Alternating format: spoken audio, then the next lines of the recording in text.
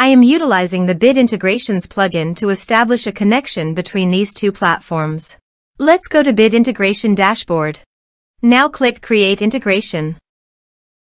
Now search and select Trigger, which is MetForm. Select a form.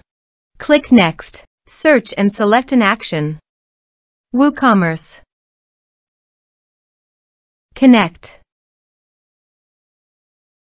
Next. Select a module. I will create a customer, so I am choosing to create customer. Map the respective fields.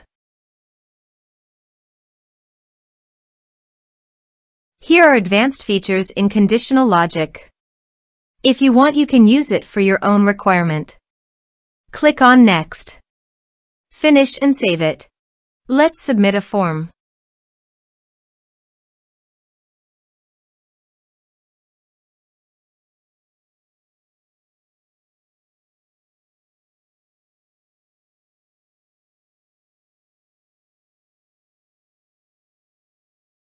Click on Send Message.